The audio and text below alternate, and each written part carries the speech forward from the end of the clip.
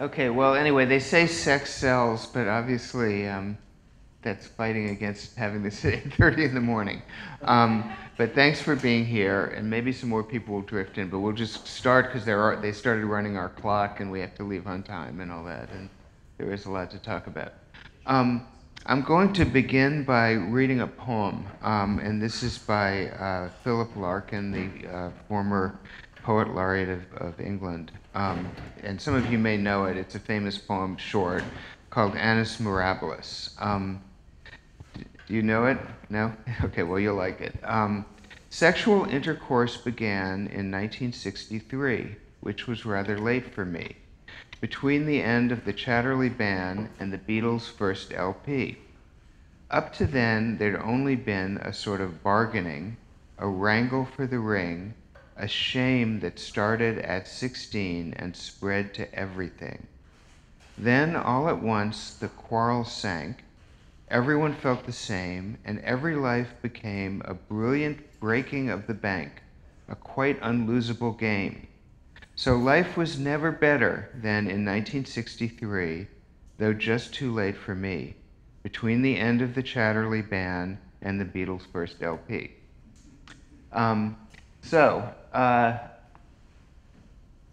Stating the obvious, Judith was born in 1963, so that proves this sexual intercourse actually began in 1962.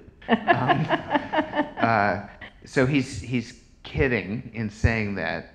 But the reason the poem is memorable is it sort of gets at something, which is although our species has continued, and there's only one way that happens, human societies always are built around sets of mores, often very elaborate, around sexual behavior. And in our society, we kind of swing back and forth between a more sort of liberated ideology of sexual behavior and a more restrictive ideology of sexual behavior. So what Larkin is celebrating, a little wistfully because it was too late for him, is in the 60s, the pendulum, having swung from liberated back to restrictive, swung back to liberated because of a whole bunch of things, including the birth control pill and so on and so forth. So the model is that there are these conflicting impulses, and maybe we'll get into this. It's kind of stating the obvious, the case for each. But right now, it seems to me, we're in a very confused moment in the United States where you see the pendulum swinging in both directions at the same time, if you will. That is, we live in a dorm, essentially, at Columbia University, and the whole conversation is about creating codes of sexual conduct and so on. That's the big issue at our campus and many other campuses and around much of the country. So that would make it seem like the pendulum is swinging in the restrictive direction. But on the other hand, there's lots of evidence out there. The one that's getting a lot of buzz this week is an article in Vanity Fair called Dating Apocalypse, if anybody's seen that. Well, go look. It's very interesting and controversial. That sort of posits that there's an extreme ethic of liberation going on around apps like Tinder, or enabled by apps like Tinder, so-called hookup culture. So I guess my question to you, Judith, is what's going on here? It seems like there's sort of two contradictory trends that are happening at the same time instead of the familiar back and forth pendulum swing. Please clear this up for us. Well, I could give you a long, convoluted historical explanation. I think sort of tracing the liberationist impulse from the 60s while simultaneously the kind of successive civil rights movements that morphed into identity political movements, which tend to, while having incredibly salutary effects, tend to emphasize victimhood. So you could say there's sort of the sexual liberation that came from the advent of the birth control that morphed into hookup culture, and then another trend which has morphed into victim culture. So that's one way of understanding it. But I think it's much more complicated than that. I think that the sort of concern about the explosion of conversations about campus rape and rape in general, and the need to create new rules to prevent rape, is a kind of reaction to hookup culture. Well, let's slow you down for a minute. Okay. So, I actually have spent the last few years on the space shuttle, and I just got back. What is hookup culture, and when did it start? And please explain it. Well, there's a debate about whether it actually exists, but I think it does exist. There's some evidence. You know, there are those who say it's just a media phenomenon, right? Just tell us, what is it? Okay, what it is. It's the idea that everyone should be free to have commitment-free relationships, sex, you know, without emotional engagement. Women as well as men are happy to engage in this culture. So we see it on campus, and we hear about it from students, which is just that, you know, everybody is just having sex and then not sort of calling each other afterwards. Okay, and this is a good thing. People like it. It works for them. Where did it? Well, I mean, there's a friend of ours, Hannah Rosen, wrote a book called The End of Men, in which she argues that, in fact, this is great for women because it allows them to get through college without getting dragged down into relationships. That's what the women she interviewed on campus told her. So that's one argument, that it's good for women.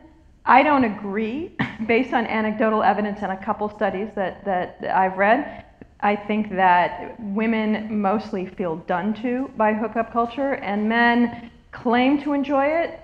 They tell interviewers they enjoy it, but I don't actually necessarily think that's always true, and I think it feels more exploitative to women, but I think it's also can be feel exploitative by men can also feel exploited by it. When did it start, and why did it start? I don't know exactly when it started. I mean, people started talking about it like... You guys probably know the answers to yeah, this better than we do. We need you. We need you in here. Never heard of it, right? Yeah, move in. We need you. I mean, I started hearing about it about a decade ago. Anyone else have a longer time span on this? Tom Wolfe wrote a book more than 10 years ago called Hooking Up. True. And I thought it was just he had become an eccentric, basically, because I had never heard about this, but now that that's when he was writing A Man in Full that he wrote that piece, right? No, he was writing the campus book, Charlotte Simmons. Oh, Charlotte Simmons, that's right.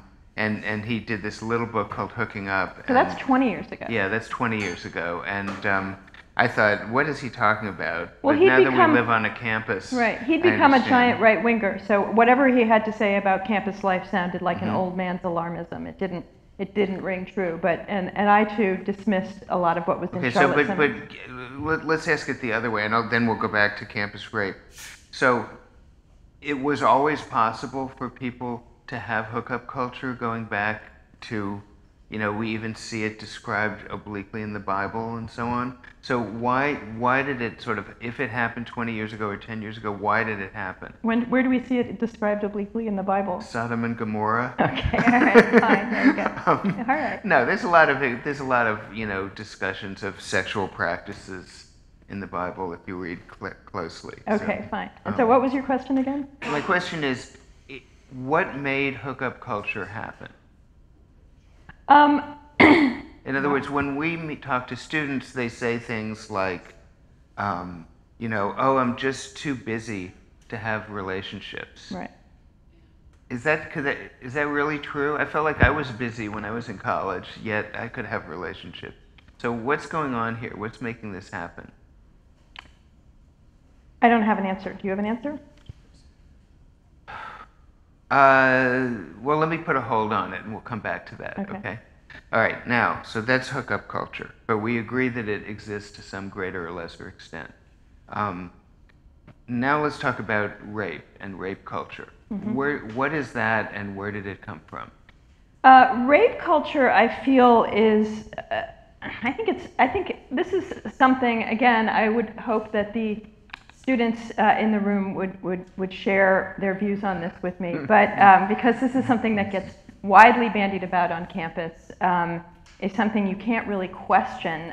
Recently, there was an incident at Brown University that I wrote about where a woman was speaking on campus debating another feminist, and she was a quote-unquote rape culture denialist, and she was protested. People had to set up safe spaces to deal with her talk and things like that. So it's a term that can't be questioned, that we live in a rape culture. I understand. Wait, I'm let getting me there. go back and I'm be a getting little there. more I'm going to say specific. what rape culture Okay. is. Okay? I'm getting there. Okay. I really am.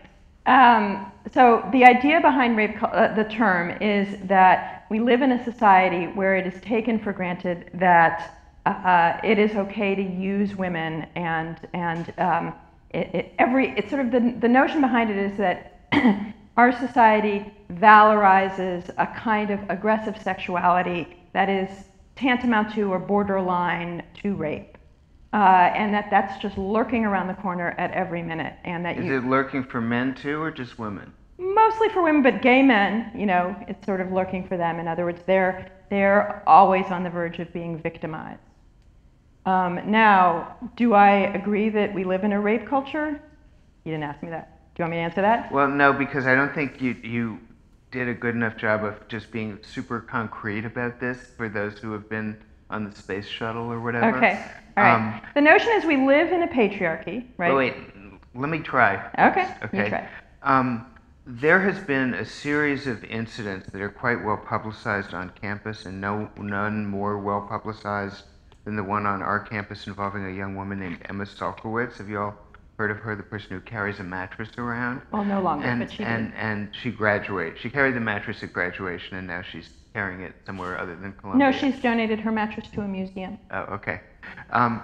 Anyway, in this series of incidents, which have led to a lot of publicity, a lot of lawsuits, action by the federal government, this setting up of kind of new offices to deal with this problem at many, many campuses, including Columbia's. I don't want to overgeneralize, but this isn't rape as in I was walking down the street and a guy with a knife jumped out of the shadows. This is rape where two people are in some sort of stage of a mating dance, and something goes, and often alcohol or drugs are involved, and something goes very awry, at least from the standpoint of one of the people involved.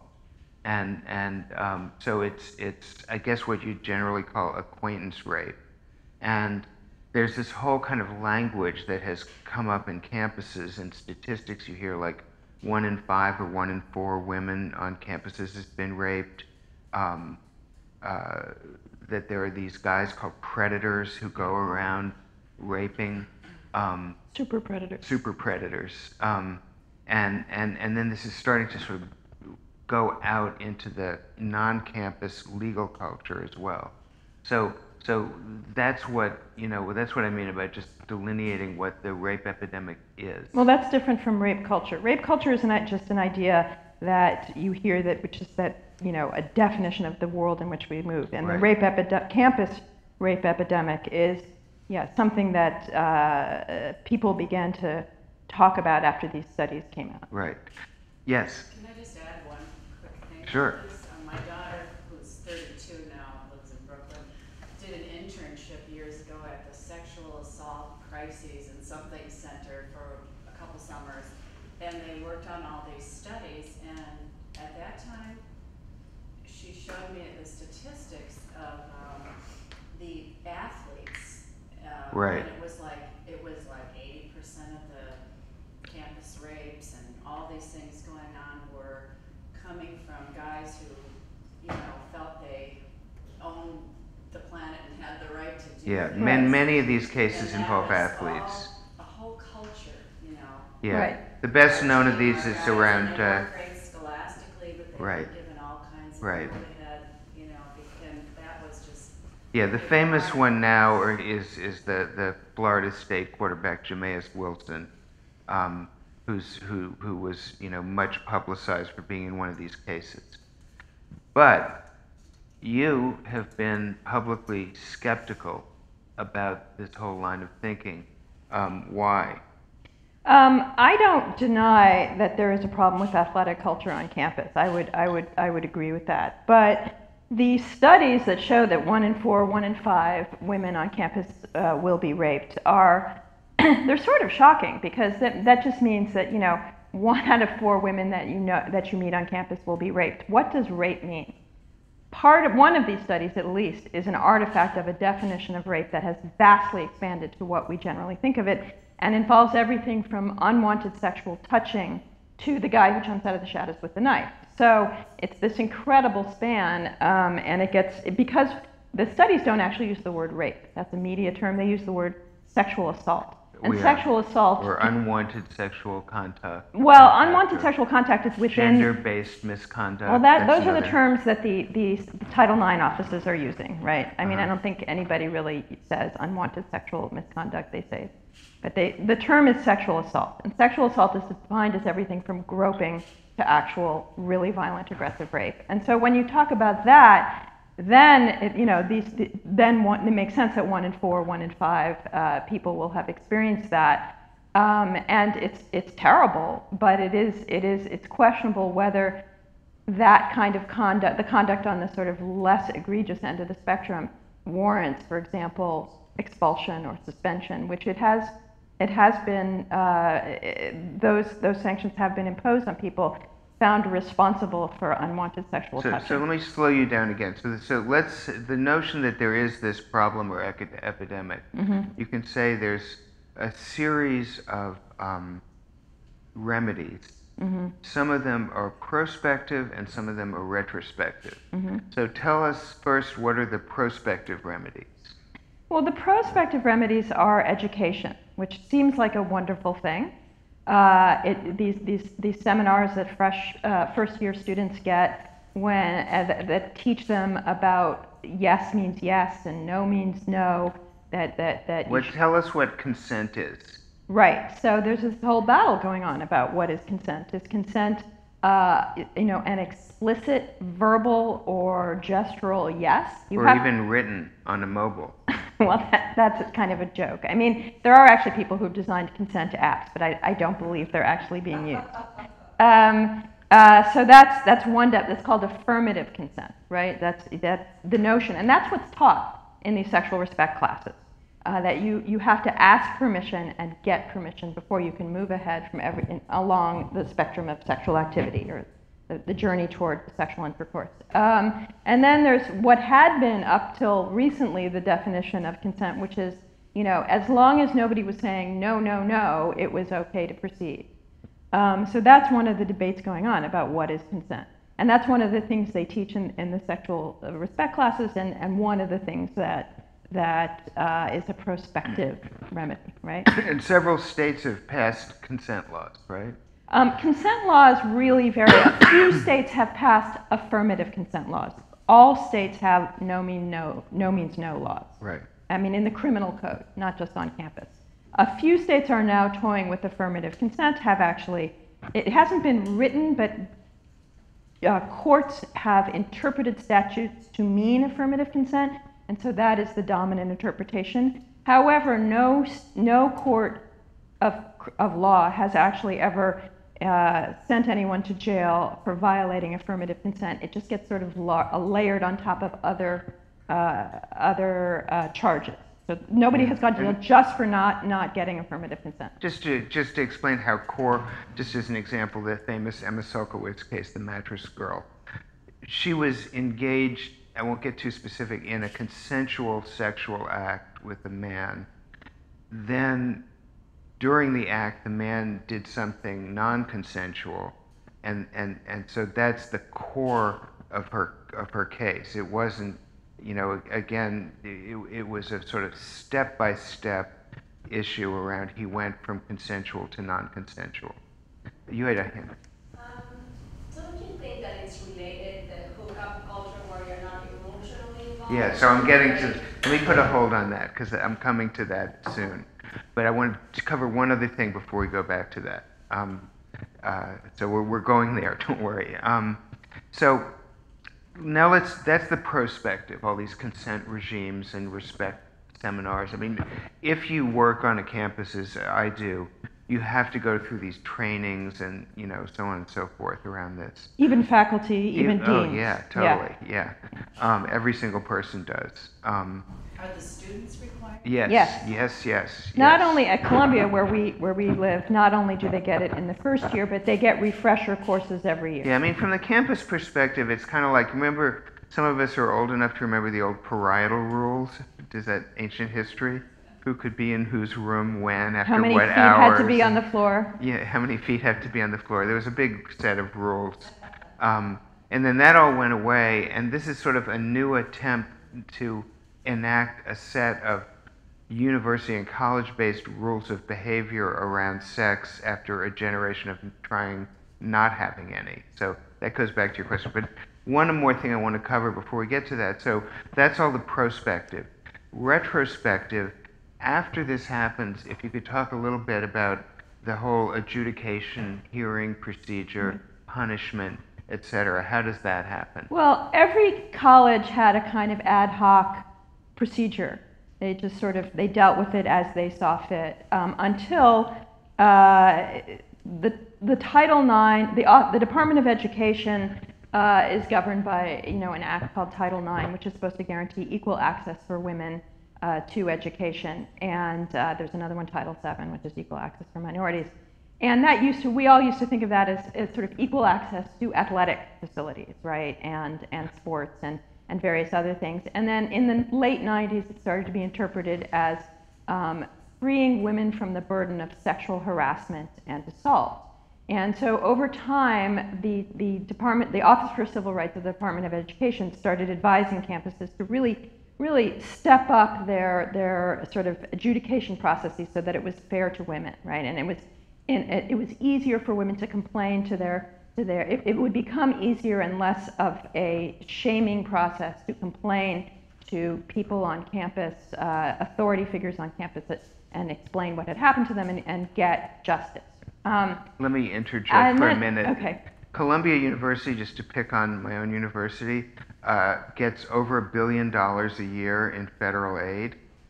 So when the federal government says, we're kind of stressing out about this, that letter gets opened. Yes. In other words, yes, I was getting to the famous Dear Colleague letter. So this is all tied to federal funding. If you violate Title IX as a university, you are at risk. This has never actually happened, although it almost happened last year with Rutgers. If you are found to be in violation of Title IX and you don't quickly fix it to the satisfaction of the Office of Civil Rights, you can lose your federal funding. So about 4 years ago, the Office of Civil Rights sent out a letter saying, we want every campus to change its procedures. Some campuses had higher standards of evidence for a finding of guilty. They don't say guilty, they say responsible. Than others, we want all of them to drop it to a standard called preponderance of evidence. That means 51% chance that it happened, as opposed to 49% chance that it didn't happen, which is very low. We need we need a bunch of procedures which make it easier and easier for the victim to come forward and complain and not feel like survivor. For the survivor, right? To come forward, they don't use that language legally. To come forward, she shouldn't be cross-examined. She can be anonymous. It has been up until quite recently always a she. There's one famous homosexual gay case at Brandeis. That's about it. There aren't very many of those. So the victim doesn't have to confront the assailant. The victim doesn't have to even identify herself if she doesn't want to. A number of procedures which do absolutely make it easier for victims to come forward, but probably strip away some layer of protection for somebody accused of rape. So that person doesn't have the right to confront somebody accusing him of something. Nobody in the process has a right to a lawyer. Remember, these are cases with no physical evidence and no not eyewitnesses. Often, but not always. It's a he said, she said. I mean, there's some truly sometimes months after the fact. Well, no, those are no. Let me stop you there. That is not true. Okay, those are the famous cases, and there are plenty of those. There are also going to be cases of egregious abuse, which those have helped to adjudicate. I have a problem with that too, and I'm going to explain that in a minute. But what you're talking about are the cases in which some guy has been expelled from campus and has filed a lawsuit, right. And then we can all of these are under total laws of privacy and total laws of confidentiality. So you don't know what most of the cases are. The ones where somebody has been expelled and filed a lawsuit, all of this, he tells his story, all kinds of evidence is on the record, And those tend to be those cases. So those are the famous cases. The problem I have with the really egregious cases where something really horrible happened is that I don't think universities should be dealing with those. So one of the things that this famous letter of, it's called the Dear Colleague letter of 2011, one of the things that this letter said is university must set up its own separate procedure. You cannot simply refer this to the police. It must have a procedure at the risk of losing federal funding. And though you were always allowed to complain to the police as well as to your campus, and the campus was never allowed to say you don't go to the cops, there was a kind of de facto assumption that the university could handle it better. There's sort of, as a result of setting up this process, hiring people to deal with it, there was often a kind of sense that they communicated to the student, we'll take care of it, you don't have to go to the cops, that will be an onerous and unpleasant experience. So in the cases of real abuse, I personally have a problem with universities handling them alone and not sort of simultaneously involving the cops, because you may in fact have, a predatory rapist on your campus, and that person probably should be dealt with through the criminal justice system. So, so my critique, though you didn't ask me about my critique, but my critique of this is, on the one hand, you're setting up a quasi-judicial system without due process for the accused, which as a civil libertarian I have a problem with. And on the other hand, you're not necessarily or insisting on getting the criminal justice system involved when there really is criminal activity going on. So there have been a number of cases that have gotten a lot of publicity where men have been expelled from universities while protesting that they didn't do anything wrong. Right. Okay, so now let's go to your question, which is sort of core to a lot of this, is going back to what I said at the beginning about the pendulum swings, I would have thought that what you'd be seeing now, and maybe this is how it'll net out, is people saying, okay, we went to a sort of, the pendulum swung in a very liberationist direction, aka hookup culture. And as has happened every time in history when that happened before, various negatives associated with that pop up, including campus rape and other things. So the pendulum swings back into a more restrictive direction. And then we discover all the problems with that, and it swings back. What has surprised me in this moment is I don't hear anybody saying, let's swing the pendulum back. And in particular, in the feminist conversation, which is where you might expect that would come from, every article, every blog post has, what we call in journalism a to be sure paragraph. And the to be sure paragraph says, to be sure, I 100% believe in casual sex. Casual sex is fabulous. But, You're exaggerating. You're exaggerating. But, I am exaggerating for effect. But I haven't seen any voices saying, let's just swing the pendulum back. We went too far in the liberation Where would direction. you swing the pendulum back to exactly? To what moment and to what set of sexual mores? Well, okay, so I'm old, right? When I was a young lad, roughly speaking, if I can get quasi-clinical, there was this sort of unwritten rule that you didn't have to, my parents, you were supposed to wait till marriage, okay? That wasn't me. The unwritten rule was you can have sex on the third date, but not the first date or the second date. And then after you have sex on the third date, you're in, quote, a relationship. So if you have sex on the third date and you're the guy, and you then, after the act is consummated, you say to the other person, oh, by the way, get out, I never want to see you again, I'm never going to call you again, that's a huge moral wrong. So I thought that was actually, not that people didn't have all sorts of sorrows and horrors around things going wrong in their love and sex lives. I wouldn't mind going back to that standard. Maybe that's just a typical... You wouldn't mind your daughter having that standard? I would totally not mind my daughter having that standard. Okay. So what's wrong with that? Why isn't that the answer? Why aren't we seeing that in the conversation? How did we move to you got to have sex on the first date? Is that what you're asking? Or it's not even a date. Right, on the first encounter. It's not like, let's meet, let's have a meal. Right. Then, it's like on first encounter at a party. Right. And why isn't anybody saying that itself needs to be kind of reeled back?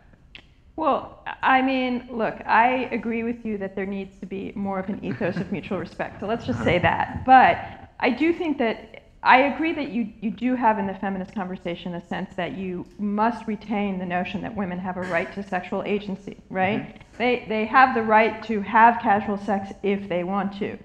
And the reason I think women insist on that is because the restraint that was shown was supposed to be enforced by the woman, right? And if she didn't enforce it, she was a slut, right? And we don't want to go back to that moment Sort of where good girl, anyone bad who girl. anytime these rules are violated, it is the girl or the woman who bears the onus of the shame. That's not okay. So that's why I think you get this sex positive argument. Now, what you don't have is the conversation saying what's going on in this regimen of casual sex is women are getting screwed over in some senses. That women are Including the not literal happy. sense. Yes, exactly.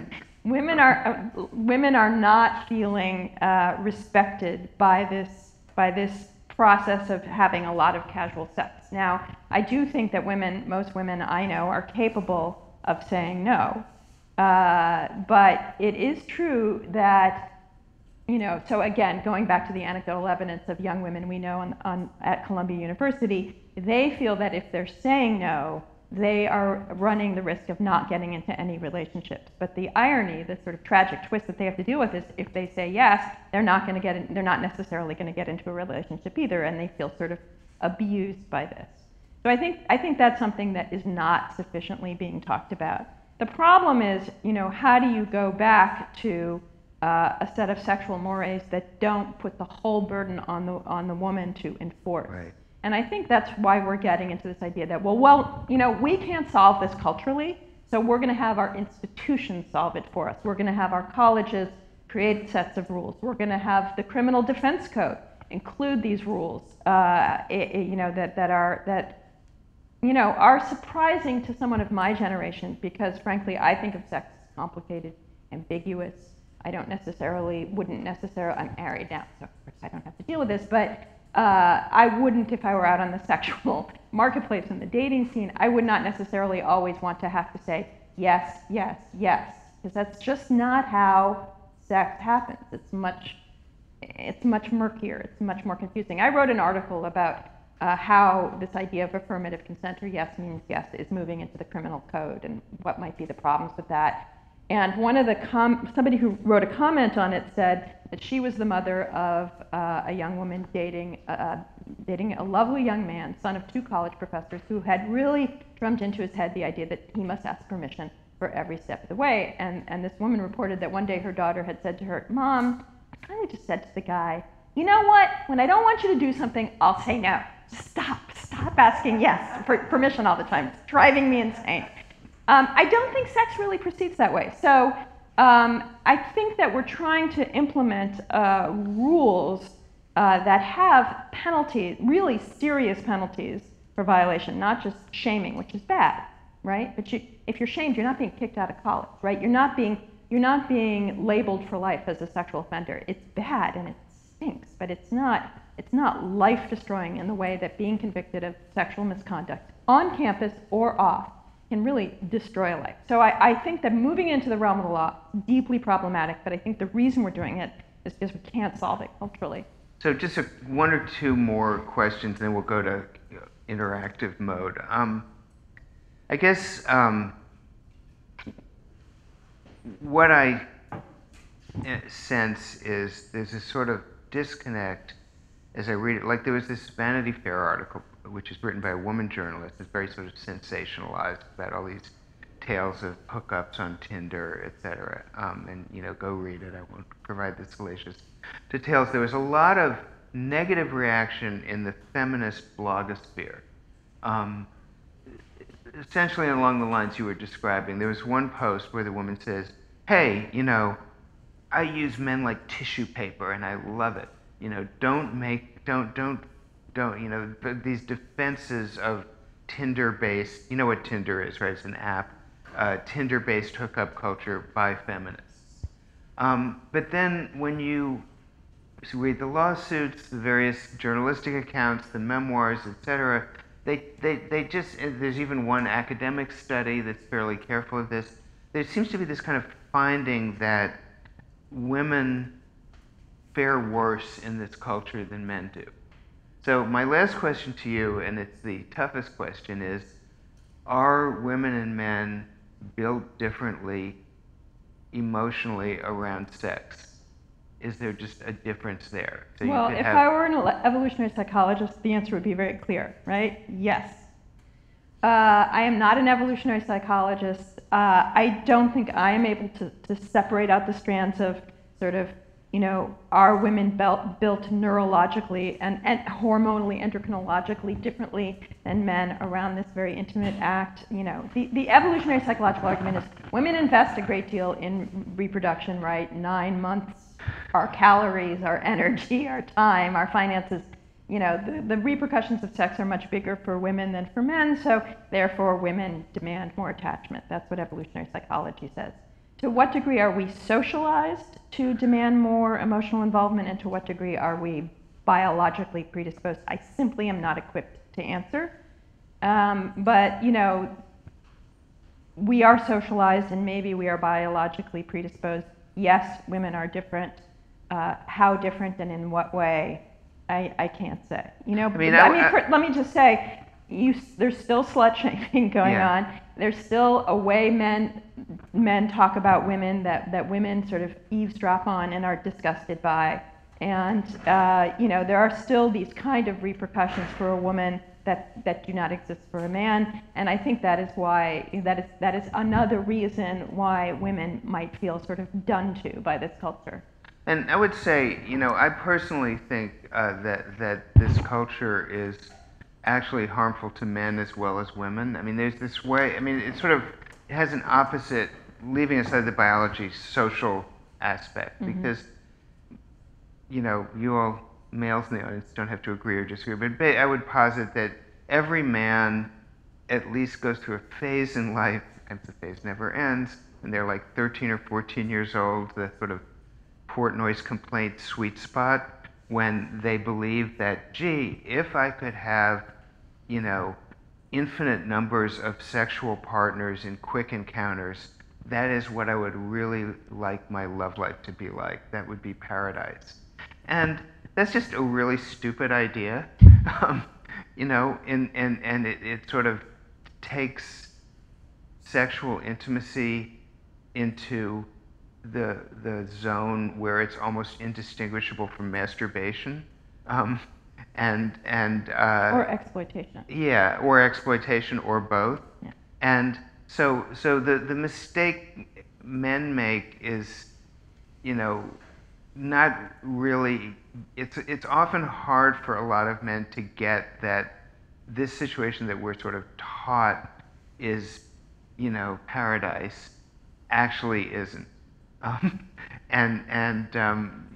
You know, so I don't think it works that well for men either, in the sense that it sort of pushes on this button that says, guys, what you've always dreamed of, what you've always wanted, it has arrived. And so it's very, but no, and no, that's not what I want. You know, there's no conversation around telling men this isn't what you really should want. Well, I mean, if you sat in on one of those sexual respect classes, I think you'd hear that, mm-hmm. right? But to what degree does this actually alter male behavior on campus or off? I don't know. And one thing I just want to say before we end, another critique I have about the conversation about campus rape is that all the studies show that women are raped in far greater numbers off campus than on, right? So it's the 18 to 25-year-old women who are most susceptible to sexual violence are the ones who can't afford to go to college, right, or don't go to college. And we're just not talking about that. And why aren't we talking about that? Why is the focus entirely on these privileged women who get to go to college? So that just drives me crazy from a sort of class perspective. Anyway, okay. So questions, comments, interactions? I'm glad that you said that. I know society-wise, sexual encounters are intense. I mean, I have a big voice. They're very intense. So I'm glad that you said that. But the thing is respect. I don't see the respect. And media and the internet is teaching us what sex is. Right.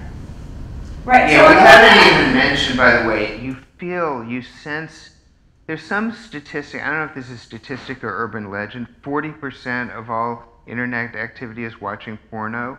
You heard that? Yeah.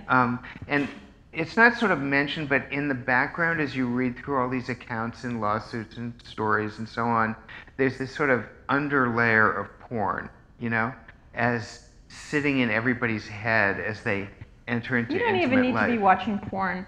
I mean, maybe I'm the mother of 2 preteens, and No, it is 1 teen. Well, one just turned 13, but it is always shocking to me that when you go to a PG-13 movie with them, as they pressure you relentlessly to do, you're watching really explicit sex, right? Not just violence, and very explicit violence, more of that, but really explicit sex, and you're thinking, wait, this is really embarrassing. I don't want to be in the theater with my son watching this.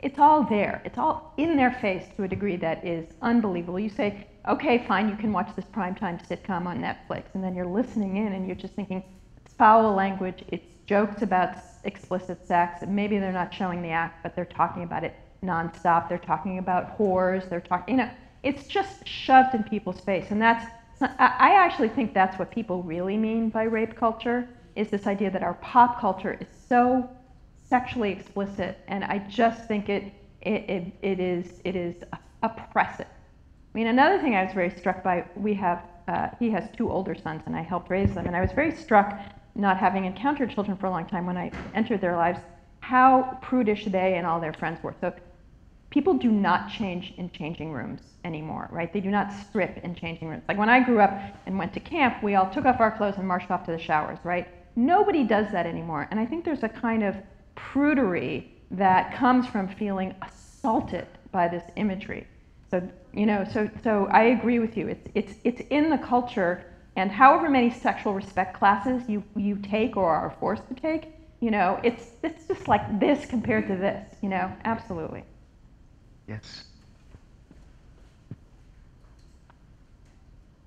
If you fast forward 20 or 30 years for this generation, what do you think their relationships will look like? I mean, when they're in their middle age, 40s, that kind of thing? Yeah, I'm wondering if there'll be more non-monogamy, more, change in, are they not going to get married? Like, what is this hookup culture going to evolve to as they age? Let me say a couple things, and then Judith will say a couple things. Just demographically, so I'm not going to sort of predict, but just things that are showing up in the data. First, we're 50 years exactly now, plus 1 month, from the famous Moynihan Report in 1965 about the black family. I don't know if anybody's ever heard of. But at that time, you had statistics showing that African Americans had much, much higher out-of-wedlock birth rates than whites. Now that's evened out by race very strongly, but not by class. So you're finding the connection between marriage and childbirth significantly loosened in the US and other developed nations, and it increases as you go down the income scale. So that's a kind of, I don't know if that's related to hookup culture, but that's what's already happening. And then I'll throw that to you to say what'll it look like in a generation. Well, I mean, already, so in America, the poorer you are, the less likely you are to get married, right? And so marriage is kind of becoming a perquisite of a privilege of the well-to-do. So that's already happening. In Europe, among in the upper middle to upper classes, marriage is already becoming pretty rare, actually. People definitely pair up, they stay together while they raise their children, but they just don't get married. Such as Francois Hollande. Exactly. So I do think that marriage is sort of slowly going away. Ironically, as we expand the scope of what marriage is, I think that sort of, what we used to think of as marriage is sort of quietly disappearing. To what degree it will disappear, I don't know. I don't actually think, I think people go through this. I think the kind of sexual activity we're talking about, the reason everyone's focused on the 18 to 25-year-old segment is that's when you're experimenting, right? That's when you're moving from the parental regime to something else and you're trying out new things. And I think eventually people will pair off and because they have to raise children and so on and so forth. But, rates of divorce continue to rise and marriage is sort of slowly When they're in going their away. 40s and 50s, will they have the energy to have hookup culture if they No, want to? of course not. So would they maybe have simultaneous relationships though, at the same time while they're raising children? I don't see it. I have no idea. I don't know what the data are. I'm not encountering it, but I don't know. Other questions, comments? Well, I'm just going to say one thing that, I watch my daughter and her posse of girlfriends who are in all different economic levels and different ethnicities from their late 20s through the early 30s. And I think, I remember my daughter saying, oh, there is this app and you can see who's in the area and you can just, Right. And I think one of you mentioned being able to have a relationship in college and do your studies. But I think it hasn't been that way, and I think it's because technology, they're just flooded with so much stuff that and we are sexual beings, and during that age range, you have these urge to not necessarily merge and have a child, but to merge, and it's an outlet that the hooking up. And I could see all of these girls doing these things. But when my daughter got to be 30, then she said, I really feel I want to have a child. And she kind of reflects back into maybe an imitation of what her parents had been doing, with a lot of question marks about the validity and the rightness of that kind of a relationship. But then she did get married this year and is now trying to clear her body of whatever antidepressant she took so she can have a child and they can raise a child. And so I'm just, sharing that, that I've been really close to that because my daughter would even show me her, Match.com and her OkCupid where she met her Yeah, I mean, husband. to me, when I talk to younger people about this, they always say, I'm just too busy. Or they say, when you were young, you knew you were going to get a job after college, but there's so much economic insecurity that I'm too busy. I don't buy it. I mean, that's kind of like the old story where the person goes to the shrink and says, I can't afford to pay you, you're ripping me off, I'm out of here, So that's a sort of block to something deeper that's going on, I think, that people find it less comfortable to talk about, having to do with some of the stuff that you mentioned. I'm just very skeptical of the idea that people are, quote, too busy to have relationships anymore because of things happening in the American economy. Right, and to follow on your question, I just do think people reach a certain age where they want to have children and they recognize the advantages of pairing up and they do pair up. Will that be accompanied by marriage? Not necessarily, right? I think the forms will change. Okay, so our clock is at 15 seconds, so that's a good place to stop. Yeah. Thanks very much, everybody.